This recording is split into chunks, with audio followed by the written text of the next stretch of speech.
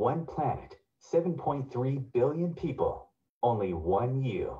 Life offers us many opportunities and learning experiences. Are you ready to explore and discover this beautiful planet, the life and energy all around us, the spiritual world, and what is unseen, along with your own personal soul adventure? Marc Lainhart, the Intuitive Prospector, is the spiritual connection you have been prospecting for. Internationally known as a tested and professional clairvoyant medium and spiritual advisor, Marc's work as a metaphysical teacher, medical instructor, radio show host, inspirational writer, and hiking guide are here to help you on a journey of self-discovery, healing, inspiration, education, and a whole lot of spiritual awesomeness. Dare to dream, dare to explore, dare to live. For more information on Marc's spiritual practice in Seattle, Washington, please visit marclainhart.com or internet search The Intuitive Prospector.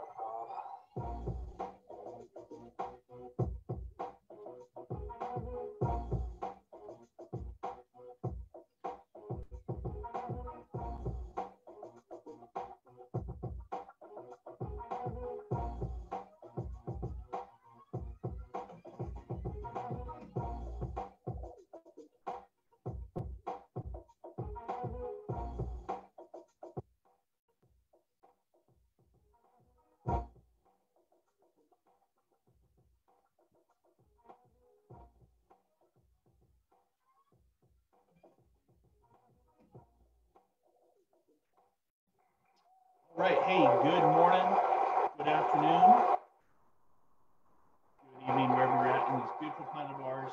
I'm Marc Lainhart. Welcome to Metaphysical Mocha Mondays, every Monday morning here on the Intuitive Prospector page, starting at 8 a.m. Pacific Standard Time, 11 a.m. Eastern Standard Time. Had a little bit of technical difficulties this morning, but I think we're up and running. Let me just check the live feed here. Yeah, it looks like we're up and running. So good morning to you. I hope that you're staying safe. I hope that you're staying healthy and properly informed during these very changing, what to some may be chaotic times. To others of us, it's transformation times, awakening times. You know, everybody has a different perspective. But I try to come on here every Monday morning to just share a 30-minute inspirational show for encouragement, for guidance. And today I have a few things I wanted to share with you, and then we'll get into the Healing Cafe, which is immediately right after this show. So if you're new to the show, let us know where you're from, where you're tuning in from. You can send a picture, let us know what city you're living in. I love to meet new people and make contact and just do a little bit of spiritual prospecting for your own spiritual goal, whatever that is, or wherever you find yourself in life. So today's message is about you have a purpose. Choose to not be a spectator. Life is not a spectator sport. For some of you, it may be. And this morning, I wanted to talk about motivating you to really maybe start making a difference and standing up for what you believe in, where we're going with this shift, this transformational change. Everything that I've been talking about since my podcast on January 8th, 2020, I talked about what I see as the great coming together. I've seen such words as homeostasis, sustainability, self-mastery. And as we build up to this very chaotic time that we find ourselves in, I do believe in the power of human consciousness, the intelligence of what we can do and where we can go together. And I wanted to talk about, you have a purpose, and hopefully today's show will help you realize what that purpose is. You know, if we don't live without purpose, or if we don't have a sense of purpose, you know, you gotta stay patient and trust the journey as it goes. The purpose of life is a life of purpose.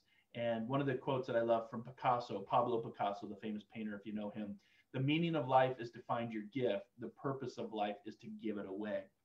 So this morning, I'm going to share a crystal with you, going to share a totem animal spirit with you, a numerology for the week. And really, it's just a 30-minute show to inspire you, to get you motivated, encouraged, thinking outside the box.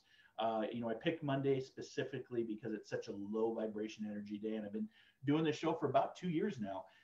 And then what happens at 8:30, this show ends, it goes over to my YouTube channel. So make sure to subscribe to my YouTube channel. I'm almost at 350 prospectors that join me on this journey of videos, interviews, you know, and just celebrating life, you know, what life has to offer.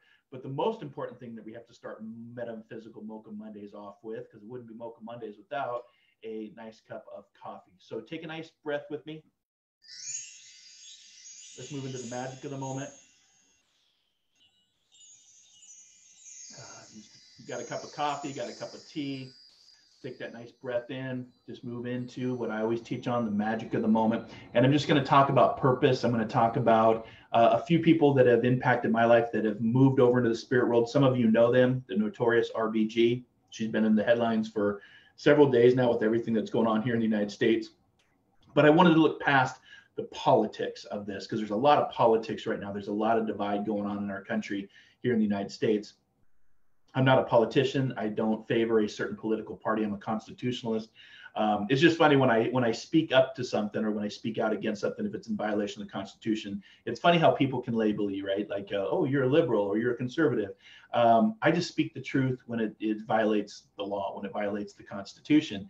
And the last 10 months, I've observed a lot of situations, a lot of different people, how people respond. And one of the things that really captured my mind with what the notorious RBG stood for, and what she said, she talked about fight for the things that you care about, but do it in a way that will lead others to join you. And that's what I'm doing today. I'm talking about things that I care about, which is our planet, people, the spirit world, you as a person. I care about you, and I hope that you're doing well wherever you're at.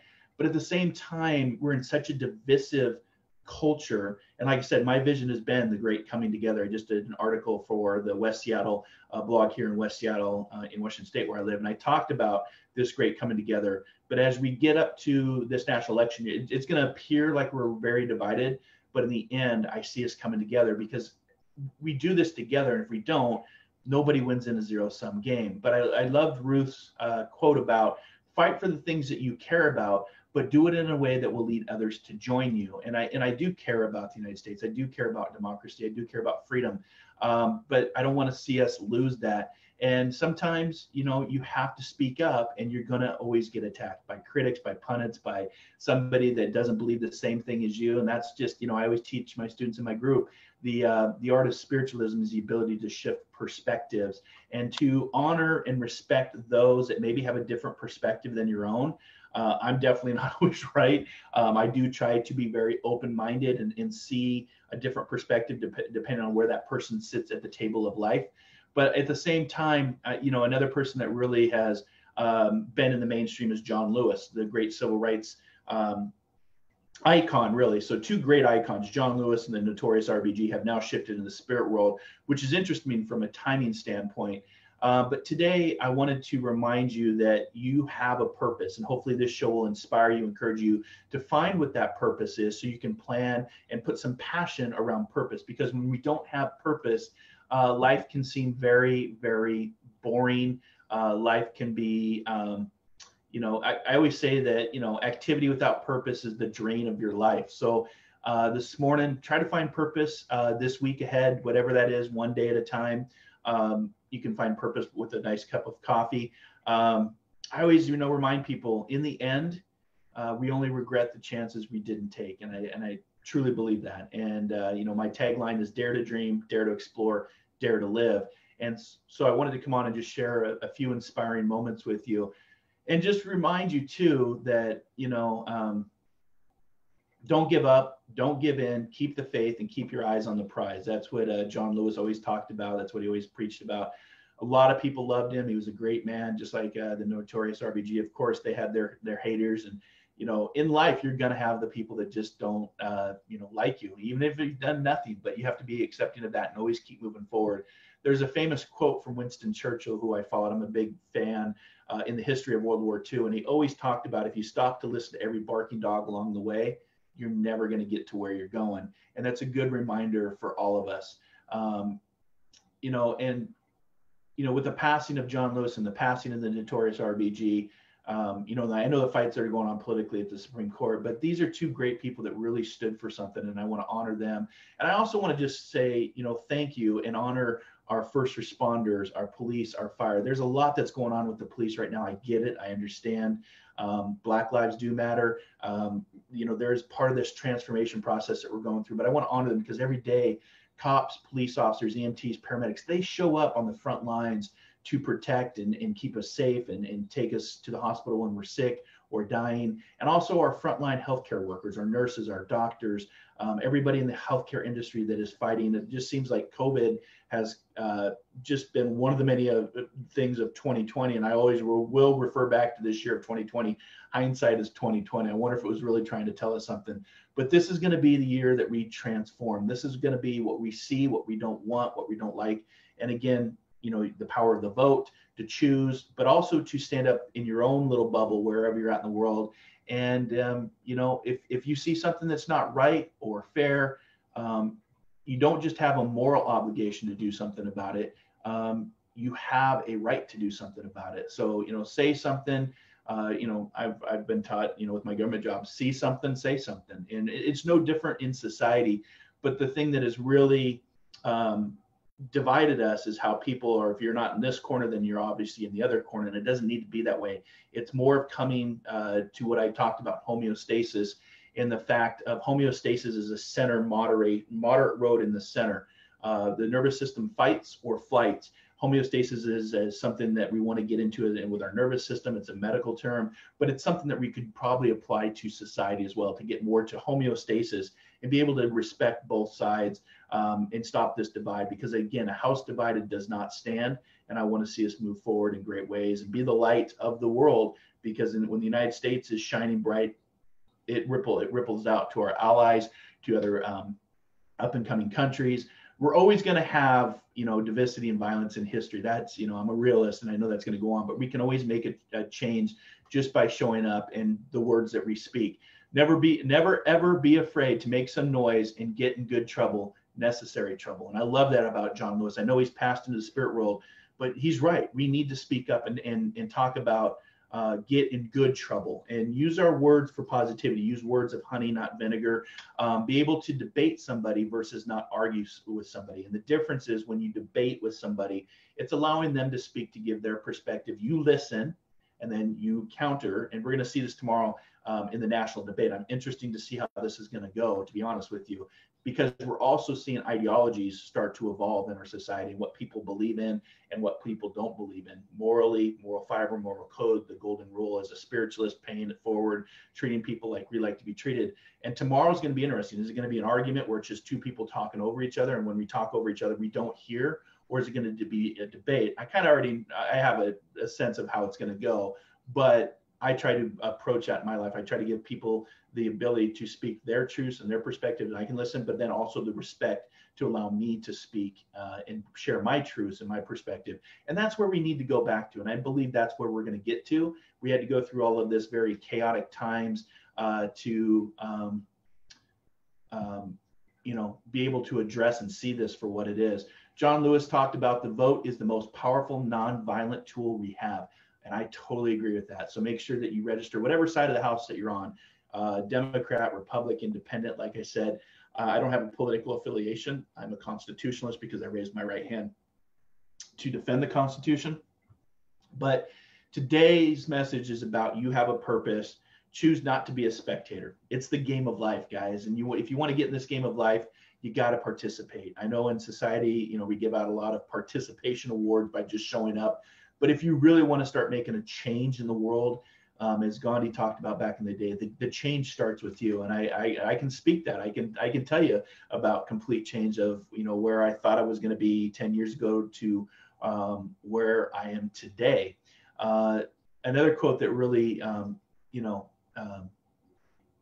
that stood out to me from RBG where is it? People ask me, if you could be whatever you wanted to be, what would you be? And this is coming from the notorious RBG. And she says, my first answer is not a great lawyer. It is, I would be a great diva. But I totally lack the talent. So the next best thing is law. And what I love about RBG is she had the ability to see both sides, different perspectives. Like a lot of people would coin her as a liberal left, which she voted on and was in the Supreme Court. But she was also great friends with Justice Scalia, who was very on the other side, but they worked together to try to help each other see different perspectives and give purpose, right? I believe that politics is morals in action. And we're seeing a lot of morals in action or lack thereof of morals in action, people that support that, people that don't, which is fine. But what I love about her, that quote about her, is her true career ambition. She wanted to be a diva. A lot of people don't know that about her, but she said, I lacked talent to be a great diva. So law was the next best thing. And sometimes for purpose, we have to identify, maybe we're not great at something. Maybe we're not great at sports, but you're really great at music, and vice versa. Maybe you're not a LeBron James that's going to the finals, and congratulations to them. I hope that the Lakers win from a sporting standpoint, just because we forgot that Kobe Bryant passed this year. This year has been so many different things going on. You're like, oh gosh, yeah, that's right. Kobe Bryant and his daughter and all those people on the helicopter, all those amazing souls perished in a helicopter accident. That's this year. And so I'm hoping that the Lakers win the finals. I was hoping my Celtics would get there. I'm actually a Celtics fan, but my Celtics lost to Miami, so I'm rooting for the Lakers and also to honor Kobe Bryant. And I just want to point out my Seattle Seahawks back here are 3-0, looking good in football. But I'm bringing up sports because it just helps us to get back to a sense of normalcy, if you will, for everything that's going on in the world. But today I want to just talk about and remind you, talking about sports, that life is not a spectator sport. In order to be successful, in order to make change, you have to participate. And I hope that you participate in a way that makes sense to you. And, like I'll just remind you, as John Lewis talked about, never, ever be afraid to make some noise and get in good trouble, necessary trouble. And, that's really helped me, because even being out here in the public sphere, doing the work I do, whether it's a psychic, whether it's a medium, spirituality, intuition, my writing, my radio show, Inspired Living Radio. When I first started, I had a lot of people that supported my work, but I also had some really mean people that just came at me for no reason. People I didn't even know, and religious based. As a medium, they would use the Bible. To quote that, mediums are, works for the devil and con artists and all this stuff. And it really kind of took me back, because I show up every Monday morning to inspire, to encourage, to, bring motivations. And here I've got people that are, divisive and cynics and, just saying really bad stuff. And it was just like, wow. But you get to see the world for what it is. But what it does, it helps you to grow stronger. Just like when you cut yourself, then you first cut yourself, you're like, oh my God, that really hurt. But then you realize that your skin gets stronger, you get thicker skin, right? And you have scar tissue, which allows you to heal and continue to go. And so that's what I hope that you're not giving up on this year. I hope that you are moving forward with a positive mindset. That's why I do my shows, is positivity, encouragement, motivation, inspiration, all of that, because we're moving into a great shift. We're moving into a great transformational shift. I talked about this at the beginning of the year, and here we are. We're at the doorstep of great change. But at the same time, when I talked about what normal is and the roaring 20s, because I knew, and from a numerology standpoint, that the roaring 20s were going to come in a big way, we're shifting and we're transforming from the caterpillar into the butterfly. And what I'm also seeing, just observing people in situations, it's really hard when people have butterfly perspective to talk to caterpillar perspective. It's really hard for caterpillar people to talk to butterfly people. And we're kind of seeing that red versus blue, left versus right. But at the end, I believe that we're going to work together for the common good, because the planet is also reminding us that we're stewards. You know, I posted on my personal page on Facebook, I talked about, just like that, money, fame, power, beauty are worthless. Mother's nature message to all of us: you are not necessary. The air, the earth, the water, and the sky without you are fine. When you come back, remember that you are my guests, not my masters. And I believe that that's what this virus is doing. It's reminding us of our ecosystem within the stability of our species, not an ego system, because humans tend to run from an ego standpoint. And we've destroyed a lot of animals. We've destroyed a lot of life, extinction type levels. And we're seeing the planet shift, you know, whether you believe in, you know, global change, global warming, climate change, whatever you want to call it, something has taken place, and we need to, you know, pay attention. But at the same time, don't give up on this year. Keep fighting for the good, keep showing up, keep loving, keep giving back, keep being kind and caring and compassionate, keep being brave. It's not easy. And trust me, there's sometimes I just don't want to show up. I just want to hide away in a cave and, you know, not talk about everything that's going on. But at the same time, by showing up, it shows that I care about you. I believe in you. I see you. I believe that you have a purpose. You just need to find that purpose. And that's why my company is called the Intuitive Prospector, because we are all prospectors in life. We have to work hard. We have to put on the right attitude, the right gear. We have to go out into nature, and we have to seek for what we find. And when we put in that hard work, just like the laws of creation, what you put in, you get out. And I personally believe that when we're prospecting for what we want, we set our intention, energy follows that intention, we focus. Your focus determines your reality. You go out and you dig down and you work hard, you find that piece of gold, you find that diamond within. So keep caring, keep trying new things, keep showing grace. We need grace and forgiveness. I just talked about this. My latest article is out on Home Times magazine, talking about forgiveness is the best revenge. And there's a lot of truth to that. Keep on. This world needs you to believe in the good. I hope that you continue to show up. And just know that we're not going to return to normal. Normal was the problem in the first place. There's a great quote that I'm going to give you your crystal and your numerology number for the week. It comes from Sonia Renee Taylor, and it says this, and just bear with me over a nice cup of coffee. We will not go back to normal. Normal never was. Our pre-corona existence was not normal, other than renormalized greed, inequality, exhaustion, depletion, extraction, disconnection, confusion, rage, hoarding, hate, and lack. We should not long to return, my friends. We are being given the opportunity to stitch a new garment, one that fits all humanity and all nature. So it's a very powerful message. That's from Sonia Renee Taylor. You know what? That's such a powerful message that requires a final copy. So we're going to get ready for the Healing Cafe. I just wanted to share that with you this morning. You have a purpose, so keep showing up, keep being kind, caring, compassionate, keep being brave, keep being caring. You know, this year's not over. I believe that this year is going to, we're going to really start to see some transformations take place.